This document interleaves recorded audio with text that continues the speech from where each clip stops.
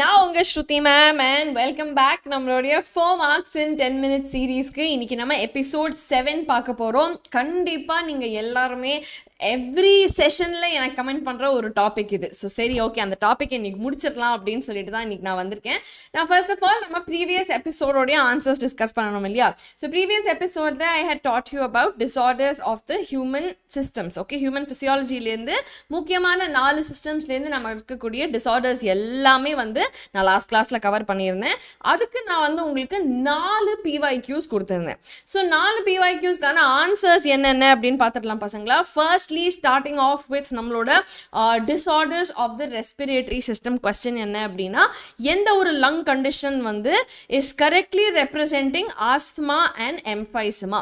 So asthma வந்து allergyனால bronchioles வந்து inflame ஆகும் and emphysemaல வந்து cigarette smoking மாதிரியான reasonsனால alveolar walls வந்து damage ஆகும் because of which decrease in respiratory surface ஆகும். So clear cut option A தான் இதுக்கான correct answer. நிறைய பேர் இதையும் கரெக்ட்டா சொல்லியிருந்தீங்க. ரெண்டாவது क्वेश्चन என்ன கேட்டிருந்தேன் அப்படினா circulatory systemல இருந்து acute-ஆன ஒரு chest pain inadequate-ஆன oxygen supply இருந்துச்சு அப்படினா அதுக்கு நம்ம அந்த disorder என்னன்னு சொல்லுவோம் அப்படினு சொல்லிட்டு. சோ அந்த மாதிரி acute-ஆன chest pain அப்படினாலே directly answer is angina pectoris. So இதுக்கும் option A தான் வந்து answer பசங்களா. I think this was a very direct question இல்லையா? Then disorders of muscular and skeletal systems ல இருந்து வந்து பாத்தீங்க அப்படினா ஒரு assertion reason question கேட்டிருந்தேன். So assertion is saying that osteoporosis அப்படிங்கிறது is characterized by decrease in bone mass and அதனால fractures occur ஆகக்கூடிய chances ஜாஸ்தி ஆகுது அப்படின்னு. And அது மட்டும் இல்லாம இந்த ஒரு common cause of osteoporosis is increased level of estrogen. So actually speaking decrease in estrogen நடந்தாதான் வந்து நமக்கு இந்த osteoporosisங்கிற condition most likely-ஆ நடக்கிறதுக்கான chances இருக்கு. Okay, so அப்படின்னு பார்க்கும்போது இந்த reason வந்து is false but என்னுடைய assertion is correct இல்லையா? So அதனால வந்து எனக்கு option D is my correct answer. அதாவது assertion is correct but my reason is false. Okay, so this is a very direct question. I think all of you got it right. And then NEET 2018 வந்து கேட்ட ஒரு question என்ன அப்படினா disorders of the excretory system பத்தி. So very simple ஆன ஒரு match the following. column 1ல diseases எல்லாம் இருக்கு, column 2ல வந்து நம்மளோட symptoms இருக்கு. So glycosuria-ங்கிறது lot of glucose in the urine, gout-ங்கிறது uric acid accumulate ஆனா jointல வந்து we call it as gout. renal calculi அப்படிங்கிறது nothing but kidney stones, crystallized salts வந்து நம்ம kidneyல deposit ஆயிடும். and glomerulonephritis is nothing but the inflammation of the nephrons, okay, or the glomeruli. So இதெல்லா options சேர்ந்து வர option எதுன்னு பாத்தீங்கன்னா is option number D. ஓகேவா? ஸோ அதனால வந்து இந்த 4 கேள்விக்குமே நிறைய பசங்க கரெக்டான பதில் சொல்லியிருந்தீங்க. So I'm very very happy and எல்லாருக்குமே ஒரு பெரிய ஸ்டார். ஓகே, அண்ட் இந்த 4 கொஸ்டினை தாண்டி இன்னைக்கு நமக்கு என்ன டாபிக் நான் எடுத்துகிட்டு வந்திருக்கேன் அப்படின்னா எல்லாருமே ரொம்ப ஆவலாக வெயிட் பண்ணிட்டு இருந்த நம்மளோட lock operon. Okay, so lock operon ஆக்சுவலாக ரொம்ப சிம்பிளான ஒரு கான்செப்ட். ஓகே, பட் இந்த கான்செப்ட் வந்து நிறைய பசங்களுக்கு வந்து ஒரு அபாரமான ஒரு பாரமாக வந்து தோணுதுன்னு நினைக்கிறேன். பட் ஆனால் இந்த கிளாஸ்க்கு அப்புறமா கண்டிப்பாக நீங்கள்லாம் கமெண்ட் பண்ண போறீங்க, மேம் இவ்வளோதானா லாக் ஆப்பெரான், இதுக்காக போய் நான் இவ்வளோ நாள் பயந்துட்டு இருந்தேன் அப்படின்னு சொல்லிட்டு. ஸோ அவ்வளோ சிம்பிளான ஈஸியான ஒரு டாபிக் இது பசங்களா. ஓகேவா? ஸோ நம்ம லாக் ஆப்பெரானை தொடர்ந்து இன்னும் உங்களுக்கு வேற ஏதாவது இம்பார்ட்டன்டான கான்செப்ட் மேம் கவர் பண்ணுங்க அப்படின்னு தோணுச்சு அப்படின்னா கமெண்ட் பண்ணுங்க. ஐ நோ ப்ரீவியஸ் எபிசோட்ஸ்லையும் நிறைய பேர் பண்ணிட்டு இருக்கீங்க. ஸோ ஒவ்வொரு டாப்பிக்காக வந்து டெஃபினட்டாக I will be taking up and நம்ம வந்து குவிக்காக 10 minutes-குள்ள guaranteed என்னென்ன questions அது ரிலேட்டடா வருது அப்படிங்கிறதையும் பார்த்து we will revise. ஓகேவா? So before we start with lac operon, இந்த செஷன்ஸ்க்கான எல்லா PDF-யும் நான் நம்ம டெலிகிராம் கம்யூனிட்டியில் அப்லோட் பண்ணிட்டு இருக்கேன் பசங்களா. ஸோ அதனால மறக்காம நம்ம டிஸ்கிரிப்ஷன் பாக்ஸ் லிங்கை யூஸ் பண்ணி டெலிகிராம் கம்யூனிட்டியில் ஜாயின் பண்ணிக்கோங்க if you have not joined yet. Okay, and அது தவிர ஆஃப்கோர்ஸ் நம்ம சேனலை சப்ஸ்கிரைப் பண்ணுங்க பிகாஸ் ஸ்டார்டிங் ஃப்ரம் நவ் நீங்க எக்ஸாம் முடிச்சுட்டு வெளியே வர வரைக்கும் நான் உங்க கூடவே தான் இருக்க போறேன். ஓகேவா? Right. So coming back to our lac operon. Okay, so in the lac operon அப்படிங்கிறது என்ன அப்படின்னு பார்த்தோம்னா it is nothing but lactose metabolism control பண்ணக்கூடிய ஒரு operon. Okay, now before I even start let me begin the timer. நமக்கு 10 நிமிஷத்துக்கான timer இருக்கு இல்லையா? Right, so let me start off the timer பசங்களா. Yes, so lac operon அப்படின்னு சொல்லும்போது நம்மளோட இந்த லாக்டோஸ் மெட்டபாலிசமை கண்ட்ரோல் பண்ணக்கூடிய ஒரு ஆப்பரான். பட் மேம் ஆப்பரான் அப்படின்னா முதல்ல என்ன அப்படின்னு சொன்னீங்கன்னா it is nothing but a set of jeans. Okay, so ஒரு குரூப் ஆஃப் ஜீன்ஸ், ஒரு குரூப் ஆஃப் ஜீன்ஸ் எல்லாரும் சேர்ந்து ஒரே மெட்டபாலிக் ஃபங்க்ஷனை கேட்டர் பண்ணுற மாதிரி. இப்போ ஃபார் எக்ஸாம்பிள் நீட் எக்ஸாம் அப்படின்னா நீங்கள் வந்து ஃபிசிக்ஸ், கெமிஸ்ட்ரி, பாட்னி, ஜுவாலஜி எல்லாம் படிக்கணும் இல்லையா? ஸோ நீங்கள் நீட்டுக்கான படிக்கிற எல்லா சப்ஜெக்ட்டும் எதுக்கு கீழே வரும்? ஒரு குரூப் ஆஃப் ஜீன்ஸ் அப்படின்னு நம்ம குரூப் பண்ண முடிஞ்சது அப்படின்னா that's exactly what is the operon. So இங்கே வந்து லாக்டோஸ்க்கு தேவையான என்சைம்ஸ் எல்லாம் அதோட மெட்டபாலிசத்துக்கு தேவையான எல்லாரும் ஒரு ஜீனில் கோட் ஆயிருந்தாங்க அப்படின்னா, ஒரு செட் ஆஃப் ஜீன்ஸில் கோட் ஆயிருந்தாங்க அப்படின்னா that is what I call as an operon. So இந்த ஆப்பரானை வந்து தேவை இருக்கும் போது நான் யூஸ் பண்ணிட்டு தேவையில்லாத நேரத்தில் நல்லா ஆஃப் பண்ணி வைக்கக்கூடிய ஒரு ஃபெசிலிட்டி என்கிட்ட இருக்குது. ஓகே, ஸோ இந்த ஆப்பரானுடைய ஒர்க்கிங் எல்லாத்தையுமே வந்து ஜேக்கப் அண்ட் மொனாட் அப்படிங்கிற 2 சயின்டிஸ்ட் தான் வந்து முதல்ல கண்டுபிடிச்சாங்க. ஓகேவா? ஸோ இந்த லாக் ஆப்பரான் எப்படி இருக்கும்னு பார்த்தீங்கன்னா எனி நார்மலான ஒரு டிரான்ஸ்கிரிப்ஷன் யூனிட் மாதிரி இதுக்கும் ஒரு ப்ரொமோட்டர் ரீஜன் இருக்கும் ஃபாலோட் பை ஸ்ட்ரக்சரல் ஜீன்ஸ். ஆனால் எக்ஸ்ட்ராவாக இந்த ஆப்பரானில் என்ன இருக்குது, இந்த செட் ஆஃப் ஜீன்ஸில் என்ன இருக்குது அப்படின்னு பார்த்தீங்கன்னா நம்ம ஆப்பரான் அதாவது அந்த ப்ரொமோட்டர் ஆப்பரானோடைய ப்ரொமோட்டர் ரீஜன் இருக்கு இல்லையா? ஸோ இந்த ப்ரொமோட்டர் ரீஜனுக்கு உள்ளேயே ஒரு ரெகுலேட்டரி ஜீன் இருக்கு which we call as gene I. So இந்த ஜீன் ஐயோட வேலை என்ன? It is basically to quote for a ரிப்ரெசர் protein, ஒரு repressing protein. repressingனா என்ன அர்த்தம்? is to stop இல்லையா? ஸோ எனக்கு எப்பெல்லாம் இந்த என்சைம் செக்ரீட் பண்ண தேவை இல்லையோ அப்பெல்லாம் நிறுத்தி வைக்கிறதுக்காக வேண்டி எனக்கு ஒரு புரோட்டீனை நானே சிந்தசைஸ் பண்ணிக்கிறேன். ஓகே, ஸோ என்னோட regulatory gene R inhibitory gene ஐ வந்து ஒரு ரிப்ரெசர் புரோட்டீனை நம்மளோட இந்த என்டையர் ஜீன்ஸை பிளாக் பண்ணி நிறுத்தி வைக்கிறதுக்காக வேண்டி செக்ரீட் பண்ணுது. இது தவிர என்ன இருக்கு? ஒரு ஆப்பரேட்டர் இருக்காங்க. ஸோ இந்த ஆப்பரேட்டர் யாரு அப்படின்னா, இப்போ நம்ம லிஃப்ட்டுக்குள்ளே ஏறும்போது லிஃப்ட் ஆப்பரேட்டர் இருப்பார் இல்லையா? நம்ம எங்கே போகணும்னு சொன்னால் அவர் வந்து நமக்கு வழி விடுவார். பட் அவர் வழி விடலைன்னா நம்ம என்ன பண்ண முடியும்? நம்ம அந்த லிஃப்ட்டில் ஏற முடியாது இல்லையா? அதே மாதிரி எனக்கு இந்த செட் ஆஃப் ஜீன்ஸ், ஓகே, என்கிட்ட இருக்கிற செட் ஆஃப் ஜீன்ஸை வந்து நான் கோட் பண்ணணுமா வேணாமா, இப்போ எனக்கு இந்த என்சைம் தேவையா இல்லையா, இந்த டிரான்ஸ்கிரிப்ஷன் நடக்கணுமா வேணாமா அப்படிங்கிறது டிசைட் பண்ணுறதுக்கு எனக்கு ஒரு ஆப்பரேட்டர் ஃப்ரண்ட்டில் உட்காந்துருக்காரு. அண்ட் இந்த ஆப்பரேட்டரை தொடர்ந்து I have my structural jeans. So இந்த ஒரு லாக் ஆப்பரானில் வந்து 3 விதமான ஸ்ட்ரக்சரல் ஜீன்ஸ் இருக்குது பசங்களா, which we call as ZYA. Okay, previous இயர்ஸில் ரொம்ப டைரெக்டாக Z என்ன கோட் பண்ணுது, Y என்ன கோட் பண்ணுது, A எதுக்காக இருக்குது அப்படிங்கிற மாதிரி அளவுக்கான ரொம்ப டைரக்ட் क्वेश्चंस வந்திருக்கு. பட் nevertheless ப்ளீஸ் ரிமெம்பர் நம்ம ஸ்ட்ரக்சரல் ஜீன்ஸ்ல இந்த 3 ஜீன் ரீஜன்ஸ் இருக்கு. ஸோ நம்ம லாக் ஆப்பரான்ல எனி டிரான்ஸ்கிரிப்ஷன் யூனிட் மாதிரி ஒரு ப்ரொமோட்டர் இருக்கு. அந்த ப்ரொமோட்டர்ல நம்ம கிட்ட ஒரு ரெகுலேட்டரி ஜீன் இருக்கு followed by an operator gene and அதுக்கப்புறமா நம்மளுடைய கோட் பண்ண வேண்டிய ஸ்ட்ரக்சரல் ஜீன்ஸ் இருக்கு. ஓகே, ஸோ இவங்க எல்லாம் சேர்ந்து நம்மளோட லாக்டோஸை பிரேக் டவுன் பண்ற மெட்டபாலிக் பாத்வேல இன்வால்வ்டா இருக்காங்க. Okay, now when you look at நம்மளோட இந்த ரோல் ஆஃப் ஸ்ட்ரக்சரல் ஜீன்ஸ் என்ன அப்படின்னு சொல்லி பார்த்தோம்னா, இந்த Z வந்து இஸ் கோடிங் ஃபார் பீட்டா கலக்டோசைடேஸ். இதுதான் ஆக்சுவலா லாக்டோஸை பிரேக் டவுன் பண்ண போகுது. நவ் Y வந்து இஸ் கோடிங் ஃபார் பெர்மியேஸ். நவ் யாராச்சும் ஒருத்தர் லாக்டோஸ்க்கு வந்து கேட் பாஸ் கொடுத்து உள்ள விடணும்ல, ஸோ அந்த உள்ள விடுற ப்ராசஸ்க்கே எனக்கு வந்து ஒருத்தர் அங்கே நிற்கணும் எனக்கு, who is nothing but my beta பெர்மியேஸ். Okay, so இந்த ஒரு லாக்டோஸை உள்ள விடுறதுக்கும் என்னோட பீட்டா கலக்டோசைடேஸ் வந்து பிரேக் டவுன் பண்றதுக்கும் வந்து எனக்கு இந்த ஒரு particular Y gene is very important.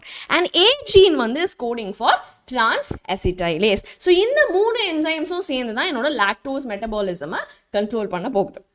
Now, how do these genes work அப்படின்னு கேட்டிங்கன்னா, now let's say எனக்கு லாக்டோஸ் இல்லை. Okay, so lactose is absent. Lactose இல்லைன்னா நான் எதற்கு காலங்காத்தால எந்திரிச்சு உட்காந்து இந்த என்சைம்ஸ் எல்லாத்தையும் ப்ரொடியூஸ் பண்ணி அந்த பாட்டிலில் விட்டு வச்சு ரொப்பி வச்சு எங்கே போய் ஸ்டோர் பண்ணுவேன்? எனக்கு இதெல்லாம் வேஸ்ட் தானே. பிகாஸ் எனிவே லாக்டோஸ் இல்லை, அப்போ நான் எதுக்கு சிந்தசைஸ் பண்ணணும்? ஸோ அப்போ அந்த நேரத்தில் என்ன ஆகும் அப்படின்னா, என்னோட இந்த ஐ ஜீன் வந்து ஒரு ரிப்ரெசர் புரோட்டீனை ப்ரொடியூஸ் பண்ணும். ஓகே, ஸோ புரோட்டீன் எப்படி ப்ரொடியூஸ் பண்ணும்? நார்மலாக டிரான்ஸ்கிரிப்ஷன் வழியாக ஒரு எம்ஆர்என்ஏ ப்ரொடியூஸ் பண்ணி அந்த mRNA will translate into a protein and form a repressor protein. இந்த ரிப்ரெசர் புரோட்டீன் என்ன பண்ணும்? சுற்றி முற்றி பார்க்கும். ஓகே லாக்டோஸ் இல்லை அப்படின்ற பட்சத்தில் கடன்னு ஓடி போய் நம்ம ஆப்ரேட்டர் மேலே ஜம்முன்னு உட்காந்துக்கும். ஓகே, ஸோ அப்படி நம்ம ஆப்ரேட்டர் மேலே உட்காந்துக்குச்சு அப்படின்னா என்னோட ஆர்என்ஏ பாலிமரேஸ், ஓகே, என்னோட ஆர்என்ஏ பாலிமரேஸ் வரும்பொழுது it cannot sit over there. அப்போ ஆர்என்ஏ பாலிமரேஸ்க்கு நான் இடம் கொடுக்கல அப்படின்னா டிரான்ஸ்கிரிப்ஷனே நடக்காது. டிரான்ஸ்கிரிப்ஷனே நடக்கலை அப்படின்னு சொன்னால் எனக்கு அதுக்கான என்சைம் ப்ரொடியூஸே ஆகாது. இஸ் இட் கிளியர் பசங்களா? ஸோ எப்போல்லாம் எனக்கு இந்த இன்டியூசர் ஆர் லாக்டோஸ், மெயினாக அவன் தானே, ஸோ லாக்டோஸே இல்லை அப்படின்னா என்னோட ஆப்பரானை நான் ஸ்விட்ச் ஆஃப் பண்ணி வச்சிருவேன். கன்சர்வ் த எனர்ஜி மேன், எதுக்கு தேவையில்லாமல் ஓடிக்கிட்டு அப்படின்னா ஐ வில் ஸ்விட்ச் இட் ஆஃப். ஓகே, ஸோ அப்போ என்ன ஆகும், என்னோட ரெகுலேட்டரி ஜீன் வந்து ஒரு ரெப்ரெசர் ப்ரோட்டீன் சிந்தசைஸ் பண்ணும் which will join the operator region and block RNA polymerase. Okay, அப்போ எந்த விதத்துலையும் என்னோட ஸ்ட்ரக்சரல் ஜீன்ஸ் எக்ஸ்பிரஸே ஆகாது. ஸோ லாக்டோஸ் இல்லை, என்சைம்ஸும் இல்லை, எனக்கு வேலை மிச்சம், அவ்வளோதான். நவ் என்னோட லாக்டோஸ் இருக்கு அப்படின்னு சொன்னால் என்ன ஆகும், நார்மலா அதே மாதிரி ஐ ஜீன் வந்து will produce my repressor mRNA repressor protein. Protein வந்து வெளியே வந்து சுற்றி முற்றி பார்க்கும். சுற்றி பார்க்கும்பொழுது it will see that okay என்னோட லாக்டோஸ் அங்கே இருக்கான் அப்படின்னு உடனே அது ஆப்ரேட்டருக்கு போகாமல் நேராக என்ன பண்ணும், ஏன் லாக்டோஸ் கிட்ட போய் என்ன லாக்டோஸ் வந்துட்டியா, எப்படி இருக்க, பார்த்து ரொம்ப நாளாச்சு அப்படின்னு சொல்லி மொக்க போகிறதுக்கு போயிடும். நான் அது அந்த சைடு போன உடனே வாட் இஸ் ஹேப்பனிங் ஹியர், என்னோட ரிப்ரெசர் protein will now bind to the lactose molecule.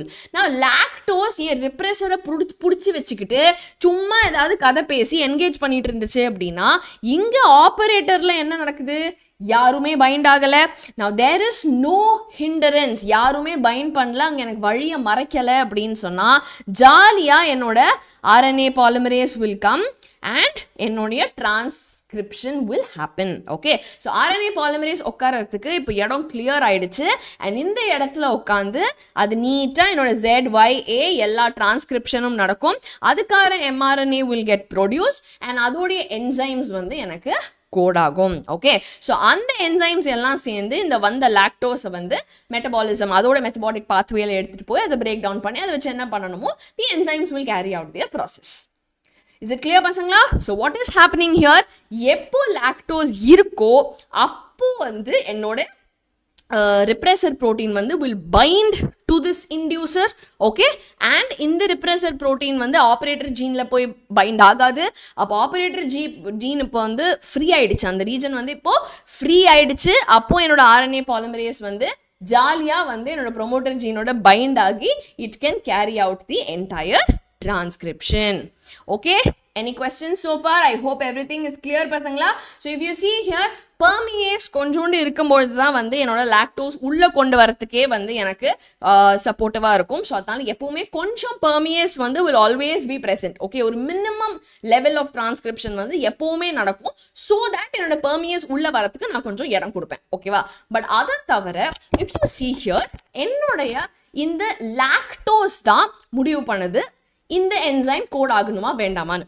So lactose நான் வந்தால் நீங்கள் என்சைம் ப்ரொடியூஸ் பண்ணுங்கள், லாக்டோஸ் நான் வரலை அப்படின்னா நீங்கள் என்சைம் ப்ரொடியூஸ் பண்ண தேவையில்லைன்னு. அப்போ இந்த என்டையர் ப்ரொடக்ஷனை யார் இன்டியூஸ் பண்ணுறா, யார் கண்ட்ரோல் பண்ணுறான்னா இஸ் நத்திங் பட் நம்மளுடைய லாக்டோஸ். ஸோ அதனால தான் நம்ம லாக்டோஸை இன்டியூசர் அப்படின்னு சொல்கிறோம்.